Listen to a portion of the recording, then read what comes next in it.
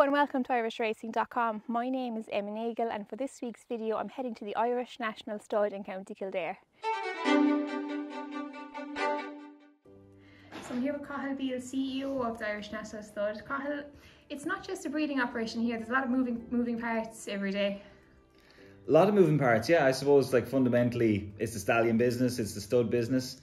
We have 350 mares foal here every year. We have boarding clients 12 months of the year, and obviously we have a stallion business with Quevega, Invincible Spirit, Phoenix of Spain, etc. And we cover 500 or 600 mares every year with the stallion business. And then we have the tourism side of the business, so it's all about letting people come in and see what goes on in the industry, and come and see mares and foals, come and see our living legends, see the stallions, and then the gardens is another attraction and a draw, as well as the Irish Racehorse experience. So something for everybody. And what's it like managing kind of a commercial operation like the breeding and the stallion unit with the tourism side? Yeah, it's a challenge, but it's a good challenge. It's great in the sense from a purely commercial perspective. As we all know, farming is a sort of a once in the year you get paid pursuit. So from a purely cash flow point of view, tourism is great, obviously, because people are coming in, 11 months of the year. So on the commercial side, it complements each other very well. We have gardens, we have studs. And even from the horse perspective, mares and foals, being around people all the time, it actually helps them. By the time they get to the sales or get to the racetrack, they're used to a little bit of hustle and bustle, and they're used to people, and they're happy to see people. So it's it's a complementary thing, I think.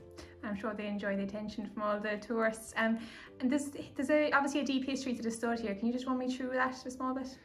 Yeah, I mean, like the stud was sort of purchased by William Hall Walker in 1900, and from 1900 until 1916, he was a very successful breeder, probably the most successful breeder in Europe at that time. Bred 7 classic winners in those 16 years, including Minaru, who won the Epsom Derby in the colours of King Edward VII, Prince Palatine, who won a couple of a Ledger and a couple of Gold Cups. So some really incredible horses for that time. And in 1916, he decided he would gift the entire farm and all the mares and foals, which was the equivalent of the Juddmonte or the Coolmore broodmare band of the time, to the state. So he created the National Stud in 1916, and really it remained as the National Stud until 1945, where there was a decision made where the UK would get all the stock, but the land was owned by Ireland. So the Irish National Stud Company was set up in 1946, and Royal Charger was the first stallion who was purchased for the Irish National Stud Company, and he became a very successful stallion. And I suppose we've gone from there, and then taking us into the present day, we've developed tourism, we've developed education, we've developed we've got the Irish Equine Innovation Centre. We've got a lot of other strings to our bow now as the company has evolved over the last 80 years. So David, thanks very much for speaking to me here. Can you tell me a bit about the Irish Racehorse experience? Well, we'll walk around and I'll show you, but basically, as you know, for years people have been coming to the stud farm and seeing how horses are bred in the breeding industry. So we've just built this amazing exhibition which takes people through the entire life of a horse, from foal to yearlings to sales to training to jockeys, and then we have a simulator to show you how you've all done. So it's been open for a few years now. What's the feedback been like from the public? Actually, it's been amazing. I mean, we built it for what we call the 95%, the people who are curious but not necessarily involved in the industry. But what's really impressed us is the 5%, the real enthusiasts, the really people involved in the industry have come in, walked out with a smile on their face going, we've nailed it. We've really shown the passion and the excitement of the industry. Let's go have a look around. So as we walk through, this is where the video plays of the industry, right from the original Arab racehorses that come in up to some exciting race meetings. It gets people into the action. The next room is all about the thoroughbred meeting the average horse, so the start of the thoroughbred. And this is very much what we're all about here. We have a young foal that's just been born. We have meeting the stallion, a bit on scanning, different sort of scan photographs. And Joe then who was one of our foaling managers, tells about the process that he goes through. As we come then in towards the next room, this is the last stage, of course, that they're on the stud farm. We do a bit on corrective foal feet management, and over there Harry talks people through about preparing yearlings. This is the first simulator, if you like, coming into Goffs, and the horse is going round, and this is where you can see on the screen the horse going round, and you can choose your horse to buy, and you can buy that. So as we come into this room, we've bought a chestnut filly, and we come in here, we can learn more about the industry, and this is where my computer is asking me to pick a name. I'm going to choose Magic Fight, and then we go along. This is probably one of my favourite. It's a really informative piece where you can learn about tendons, hooves, limbs, respiratory, heart speed. You press one of these buttons and the video behind tells you all about the bit that you want to learn. And as we come in here, we have their lung capacity, different heart sizes. If you pick a heart up, you can hear a heartbeat going from 0 to 240 beats a minute. We tell people about the scoping a horse, and you can actually scope and see the result there. And this is where it gets interesting on your iPad. So we've given it a name, we've bought the filly, we've given her a name, so now we're going to choose a pretend trainer. And this is the winning or losing on it. You can do, there's lots of options from beach gallops, treadmill, pampering, short sprints. Where the computer works it out is we're only going for 7 furlongs in Nace. So if you choose lots of acceleration like short sprints, starting stalls, etc., maybe a racehorse gallop, you start training your horse, and we're building up information. This is Jessie Harrington's yard. She talks about her career, but also if you press a button, you can learn about certain things like the schooling strip, and she talks you through this parts of our operation. Now we've done trainers, now we're doing jockeys. This is the interview over here with Johnny Murtagh, talking to Dr. McGoldrick about some of the health issues.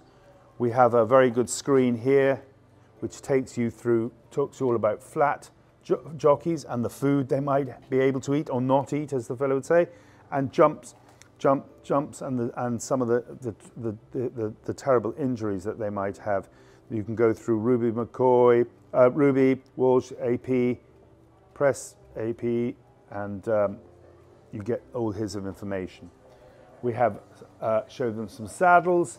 We got weighing scales people can look at, some props, and then we head in. But before we head in, we can choose the colours. So we're going to choose colours. So now our computer has all the information we need: Magic Fight, Chestnut Filly, and the colours there that we've chosen. As we come in here, Robert Hall tells us all about what he thinks is a good spot in the paddock. We talk about the going from firm to heavy. There's a small piece there on the betting industry, and here we understand the race card, all the different things on the race card.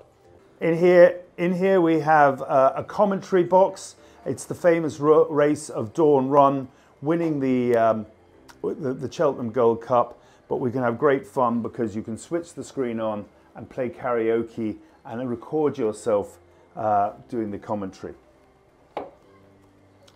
And this is where it gets interesting.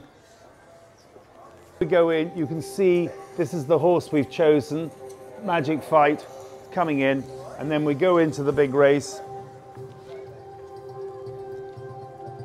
And Magic Fight's name comes up on the screen, and we have the 8 horses that people can race. And then the final room is overlooking the paddocks. Over here we have the living legends. In another hour or two they'll be moved into this paddock here for the general public to see. There's a review here of your race. That'll have a video of the race that's come up. And here we have interviews with some of our past students. And then some of the jobs in the industry. And then finally, John Osborne talks about the thoroughbred aftercare and the welfare of animals and the great push to find jobs for them after they left the industry. So thanks for speaking to me here, Conor. You're here a few years. You're telling me you're a graduate of the breeding course. Yeah, I did the course in 2019, and I thankfully stayed on here since.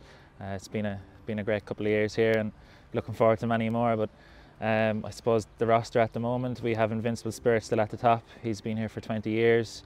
But you know, there's some nice young stallions coming along now, and Phoenix to Spain, who has his first runners this year. We're hoping that he can keep the good start that he's made going. He's already had 2 winners from just 4 runners, so we're very hopeful that, you know, himself and Lucky Vega and even Nando Parado there, they all have a good chance of being a success at stud. And it's getting a bit quieter here now. After a busy few weeks, you were telling me. What's it like kind of dealing with the stallions day to day? What's their routine like?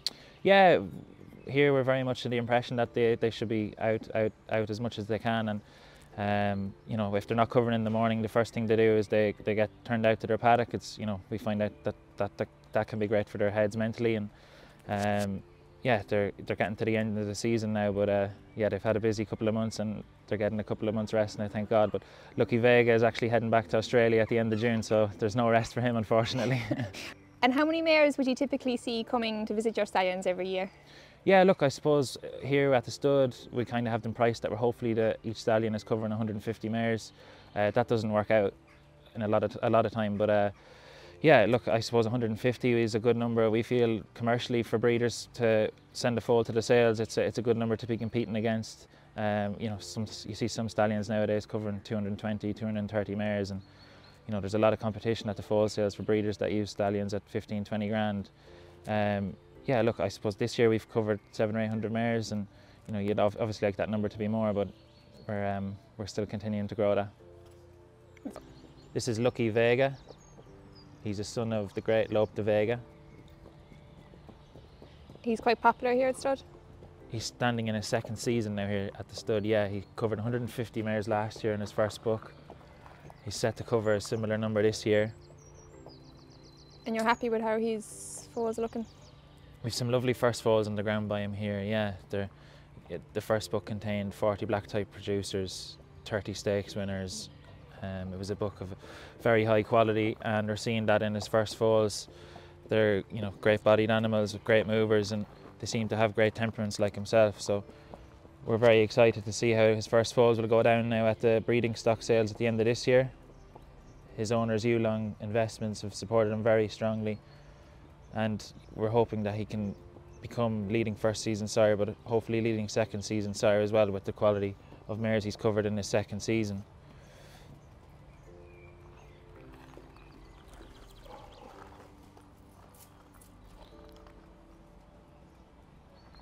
So the next out here is Phoenix to Spain? Yeah, this is another son of Lope de Vega. We were lucky to acquire him in his 2-year-old season, just after he was 2nd in the Racing Post Trophy to Magna Grecia. He landed the Irish Guineas on his reappearance at Tree in impressive style, beating Too Darn Hot and Magna Grecia. And he's into his 4th season now here at the stud. He's got his first 2-year-olds running this year. He's already had 2 impressive winners, both won by 6 lengths. So we're hopeful that they can turn up at Royal Ascot now as well. And he's getting plenty of mares off the back of his early success with his runners. He's a lovely moving horse, probably a different sort of shape to Lucky Vega. He's that bit bigger, but again, he's got a great temperament, and we're hopeful that he can hopefully keep the good start that he's made going and get a couple of black type winners in the back end of the season. Would you get enjoyment out of following his craft going to the likes of Royal Ascot now? Would you be watching them closely? Yeah, there's going to be great excitement at the farm. I guess he's kind of the latest horse that we've been able to buy into as a 2-year-old and watch him race on a Tree. And yeah, look, it was a great day for the farm when he won at the Curragh that day. And again, if one of his progeny turn up at Royal Ascot and perform well there, it'll be a great excitement at the farm here. So next up here is Nando Parado. Nando Parado is son of Kodiak. You know, he won the Coventry Stakes on his second start at Royal Ascot at 2. Twice Group 1 placed in France as a 2-year-old as well. He was a very sharp 2-year-old, the second highest rated 2-year-old that stood by Kodiak in Ireland. He's a very good looking horse. He was a 165,000 guinea purchased by Master Pinhooker Paul McCartan. And we've some very nice foals by him on the ground here at the stud this year.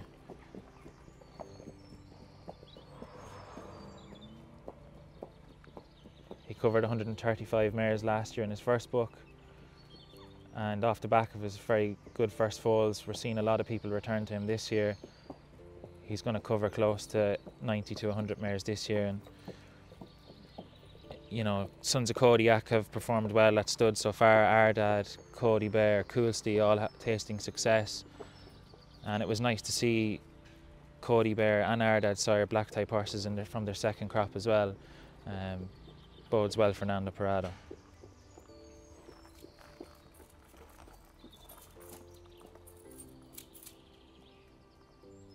Invincible Spirit's obviously been the flag bearer for the stud for quite a while now. What's it like working with a horse of his calibre? Yeah, he's left his mark on the breed globally. You know, he's stood a couple of seasons in Australia, and he's even left the champion sire down there, and I Am Invincible. You know, he's established as himself as one of the leading sires of sires in the world, with Kingman in the Northern Hemisphere, and as I mentioned there, I Am Invincible in the Southern Hemisphere. You know, he had very humble beginnings here. He stood his first year here at €5,000, and in his peak in 2019 he was standing for 120,000. He's been a great servant to the farm, sire of 22 Group 1 winners, 138 black type winners I think as well. So yeah, it's been great to have him around for so long, and hopefully we have him around for another couple of years. That's perfect. Okay, so I'm here with Anne at the National Stud. Anne, you kind of preside over the students in the course? Yes, so the Thoroughbred Breeding Management course, which was first established in 1971, is the world's most renowned equine programme. And to date we have over 1,500 graduates spread across 31 countries across the globe. And I suppose the unique part of the course is the practical hands-on experience that the students gain while they're here in the course. So the course starts in January each year and continues throughout the breeding season and ends with their graduation in June. And each day the students will rotate around the different areas of the stud farm, gaining lots of practical hands-on experience, working in the foaling unit, the mares and foals, and with our stallions as well. And then the practical training is complemented with a series of evening lectures which are delivered by industry experts, so they get a great overview of the industry itself.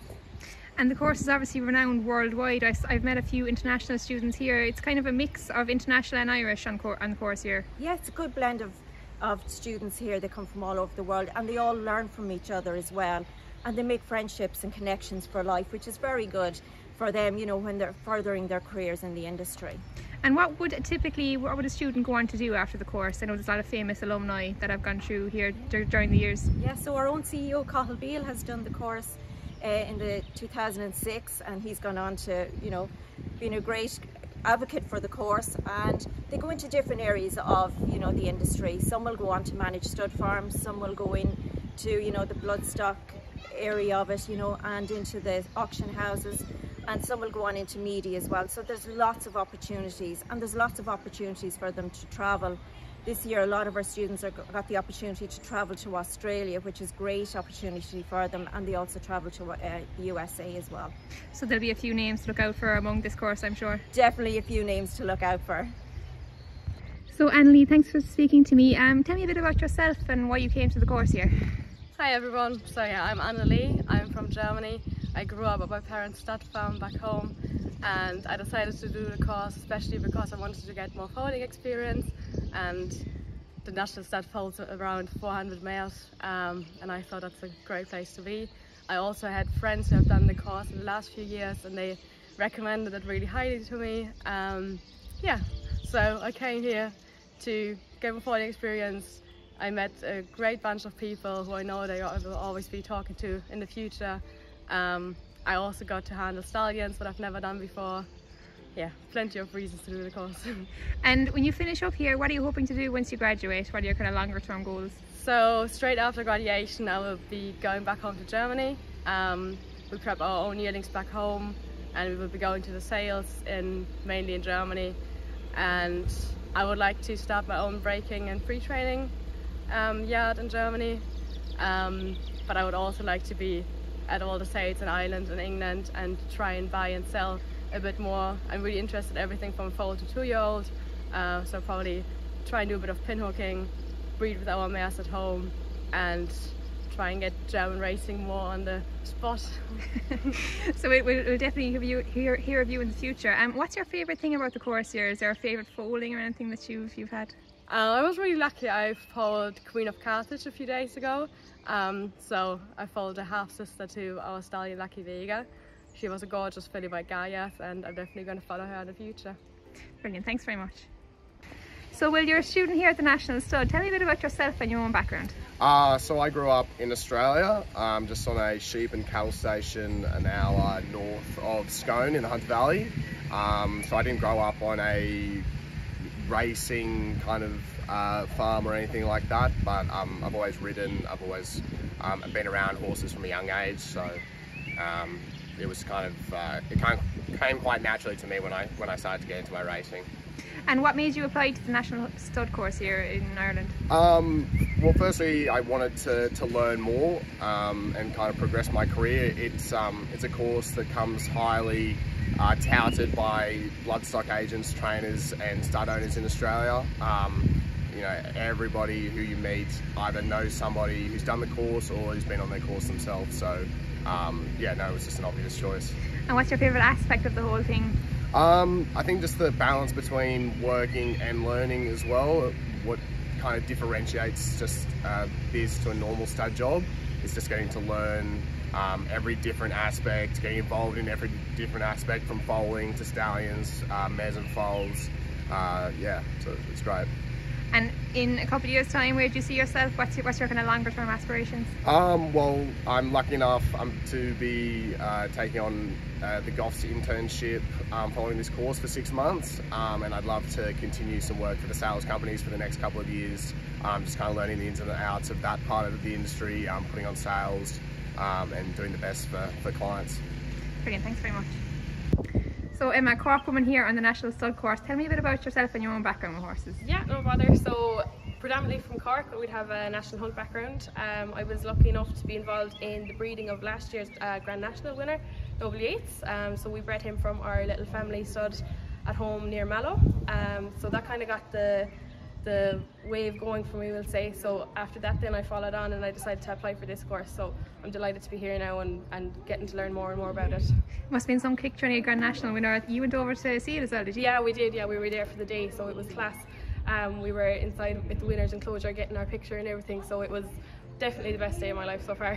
Hopefully we'll have more to come. A day to remember. And yeah. You're here in the National Stud now, and what's your favourite part about the course? I couldn't pick one part. It's so varied, like everything. Like we get such good experience between foaling and working with stallions, trying to get mares back and foal afterwards. It's so varied. And then like the group of people that I'm working with are, you know, they're one in a million. Like you couldn't meet such nicer people anywhere. So it's great just to make the connections, and you know, we'll always have a good group of friends coming out of it. And where do you see yourself in a few years' time after graduation? Oh, that's a tough question. I think I'd like to maybe stay in the line of stud managing or something like that, maybe sales. At the minute, I'm not leaning towards working in a racing yard just because I'm loving the stud work so much. So hopefully we'll stay in this line. I'm planning on going to Australia soon after this course, get some more experience down there and see how they do it down under. And yeah, hopefully go from there. Brilliant, thanks Emma. No bother. So Scott, you're from Scotland and you're looking after Faheen here. What's it like looking after such a great horse? Ah, it's brilliant. He's such a great racehorse. He was one of the horses that got me into racing, and now I've been working in it for the last few years, so it's great to be able to look after them now. And what kind of character is he in the field? He's put on a fair few pounds by the looks of it. Yeah, he has indeed, but no, he's grand in the field. He just gets on, has a peck of grass, likes his food, and yeah. And loves all the attention. He does indeed. He's always up at the rail when the tourists are here. He loves the attention, loves getting a good old pat. You're here, another student of the course. How are you finding it, looking after the legends like Before Salmon? Yeah, it's brilliant. Favourite part of the course is definitely working with these lads. They're all gentlemen and they love their attention and feed, so this horse actually got me into racing. My mum used to treat him when he was in racing in Michael Hourigan's, so I used to go down with her some days, and I remember seeing him win the Lexus Chase in Leopardstown, probably one of my earliest memories. And yeah, followed him all the way through, and it's great that I'm able to spend time with him here again when he's at the ripe old age of 27, so it's brilliant. It's all come full circle for you, so. Yeah, exactly. And what do you want to do after the course? Is racing kind of your main Yeah, definitely racing and bloodstock sales as well, yeah. Breed a few hopefully and sell a few on the flat, please God. And yeah, so it'll be something in the... What's your own role here? What do you do day to So day? I work in the Kildare yard. It's one of the biggest mare and foal yards in the National Stud. We've about 80 mares and foals go through it this year. And I just look after the mares and foals, come in the morning and feed everything, make sure everything's okay. And then my students will come in and we'll tease the mares and vetting. That's the main part of the day. And then obviously looking after all the horses is the main job. And what's your favourite part of your job? Working with the mares and foals. I love watching them grow and yeah, watching them progress, I suppose. And I suppose especially that lady's progeny herself, Quevega, she's a very special one to have in the yard here, I'd say. She really is. She's an absolute pleasure to work with, and she's just really kind and lovely in every aspect. And when she came here first, was it like when you get a mare who is so prolific in racing, is it hard to get them to settle into the new lifestyle? She took to it very well actually, and took to motherhood very well. And it's very unusual for such a good horse like her to be so good on the track and then come and be like an even better brood mare, especially with facile Vega and stuff. So yeah, we're very lucky. She's fabulous. She's an asset to the place. So she's kind of a sweet character to deal with. There's not much hassle with her. No, she's very, very calm and collected. And we've a little full brother of Facile Vega next to us, Paddy Vega, I think you were calling him, born on St. Patrick's Day. Yeah, Paddy Vega. We just call him Paddy for short. And would you take a lot of pride in seeing the likes of Facile Vega running and winning on the track, knowing that he came through here his whole life? Oh, absolutely. Sure, it's fabulous to watch him go, and to think that I was looking after him here back in 2017 when he was that size, you know. It's real job satisfaction, I suppose. It is, it's great. So I'm here with Stan, who runs the INS Racing Club. Stan, can you give me a bit of an overview into the club itself? Yeah, so INS Racing is a racing club here at the Irish National Stud. We have 5 horses in training, and we've opened to the public, where we limit it to 50 members. At a cost of €1,000, people can, I suppose, get a chance to race top class horses in a cost effective way. We have our 5 horses in training, are with trainers Jessica Harrington, Willie McCree, Johnny Murtha, Ross O'Sullivan, and we have one there in pre-training at the moment. And for €1,000, it's massive access into different yards and see different horses. What are the perks of joining the club? Do you get to visit the yards when the horses are in training? Yeah, exactly. So it gives people the opportunity, I suppose.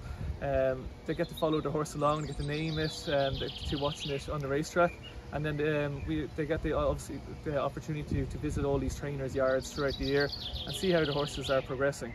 And how have the horses done so far? Is anyone of note? So I suppose our flagship horse is Blazing Skies, who last year won her maiden very impressively at Gorham Park, and she has been running well in black type races so far. And we had another horse last week, Hope and Innocence, who was 4th on her first run back, so it should be kind of an exciting year with her too.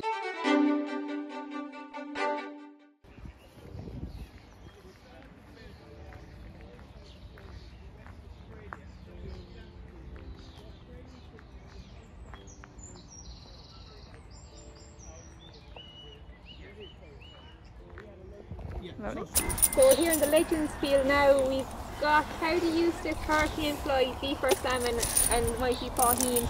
Leona, you take care of the Legends here. Tell me a bit about their daily routine. Well, in the morning time they come into this paddock front of Tully, it's called, so they can meet all their fans here along by the rails. So they get spoilt with carrots and apples with them, and I feed them first thing in the morning, and then they're here all day up to 6 o'clock, and so the tourists really love getting up close and personal to them and giving them pats and stuff, so it's great and they really enjoy that.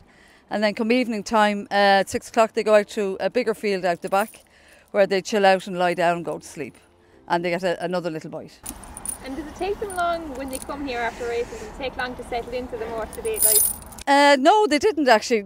I mean, Hurricane, when he arrived, we thought this is going to be interesting, but it worked out very well. He settled in well with Beef or Salmon because he's the sort of the leader in the pack, and he really got on well with everyone and loved the tourists as well. He sort of took his mind off racing, and he loves the people as they all do. So he settled in really well.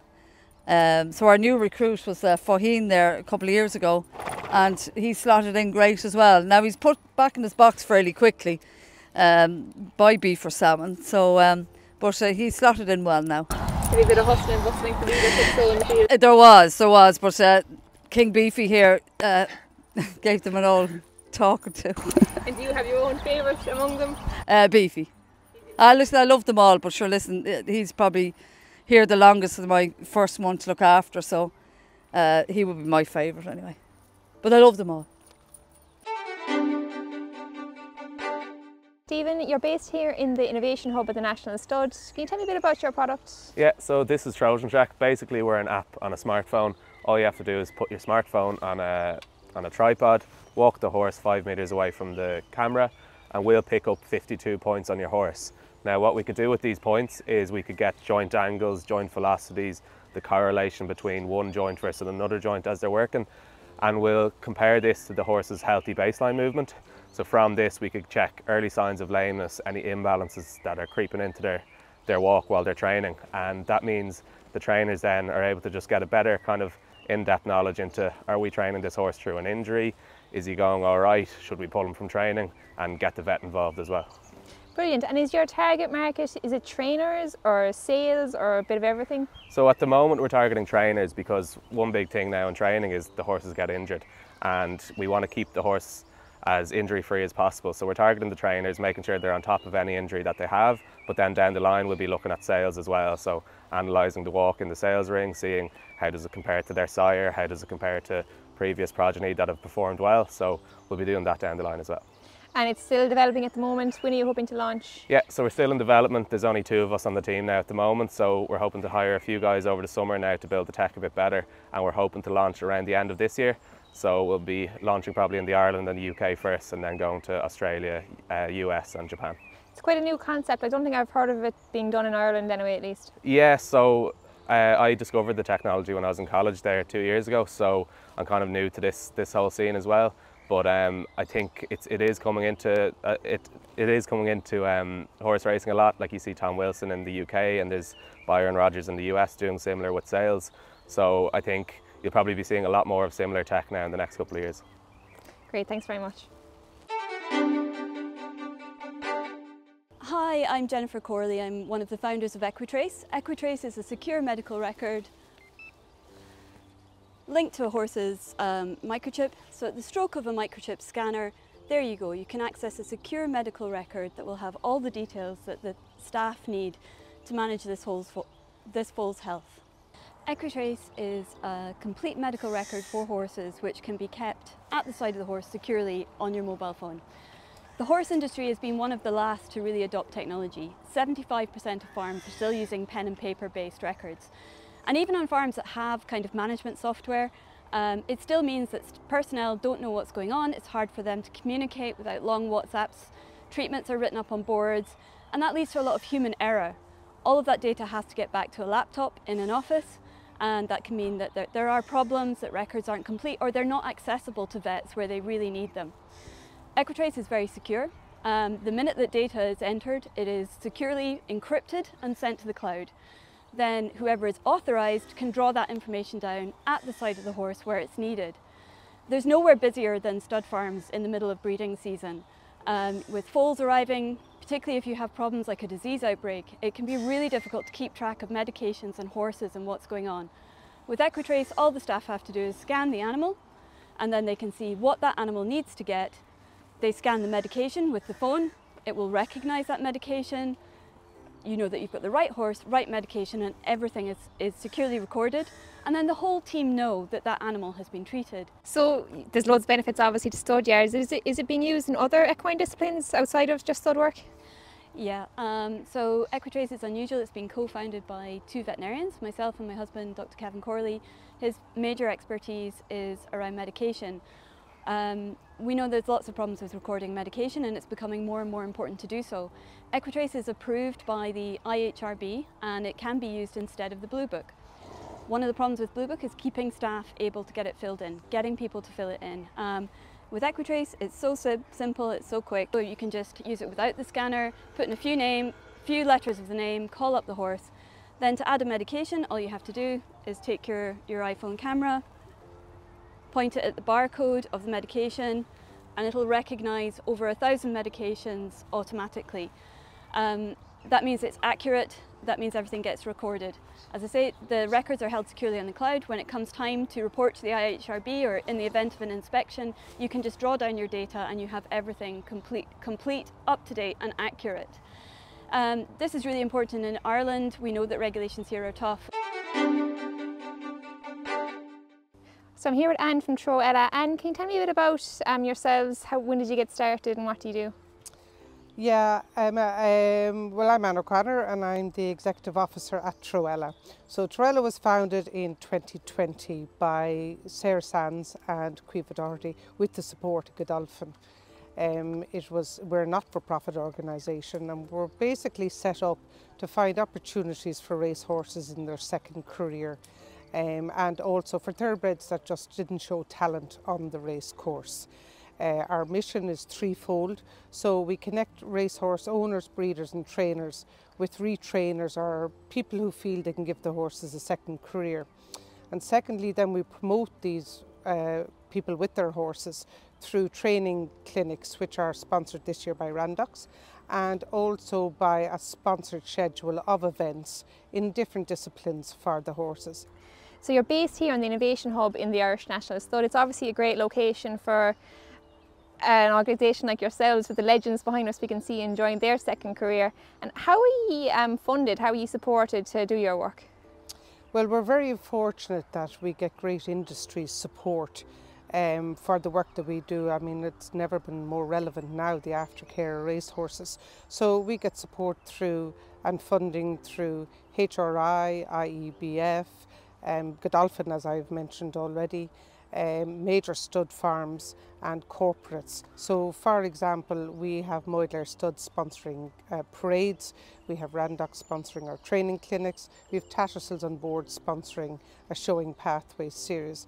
Now again, it's never been more evident as it is annually at our Christmas show, which is basically our celebrity show jumping classic. This year it's happening on the 14th of September, where everybody comes together, all industry bodies come together to sponsor classes and to sponsor different aspects of that show, which highlights the versatility of the thoroughbred in a sport horse career.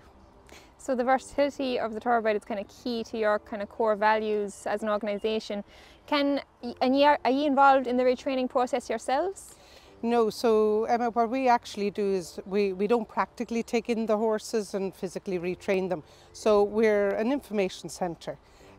We pass out information to owners. We advise owners, trainers, breeders what the options are on their for their thoroughbreds, and then we align with retrainers, or we pass on numbers so that we connect them with people who can retrain them. The thoroughbreds, they're very quick learners. They're agile. They're very diverse second careers. So, for example, we have the eventing. So there's 21 thoroughbreds entered this weekend for eventing alone. Show jumping, showing is very popular with them as well. And also the polo. Polo is big for thoroughbreds now. They want the Irish thoroughbred. It's their agility, it's how they retrain so quickly and how sturdy they are. In more recent times, we've seen them pop up in Pony Club. So teenagers, big area now for thoroughbreds within the Pony Club, within Riding Club, but also within inter-school. So that's very positive to see that. And also I've come across thoroughbreds within education.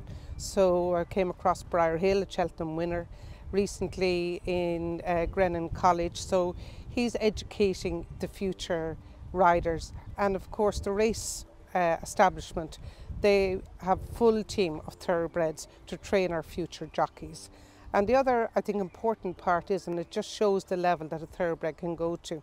We've had 2 thoroughbreds that have been part of a pilot scheme for therapy with horses, and they both are now accredited therapy horses. They passed all the criteria that was involved, so that is particularly positive. So obviously an extremely intelligent animal, and the owners of these horses must get great satisfaction when you enable them to connect with a second career in a way. This is a very positive, I think, aspect of it. It's amazing the number of thoroughbreds that are still owned by the people who race them, and they have a great interest in following the horse, see where it's going, what it's up to, and the trainers. The trainers really do enjoy meeting up with the old stablemates and seeing how they're progressing and how they've adjusted to the new career. It's lovely hearing the stories from the stable staff as to what they like during training, and they love seeing them in the second career progressing and enjoying their new life.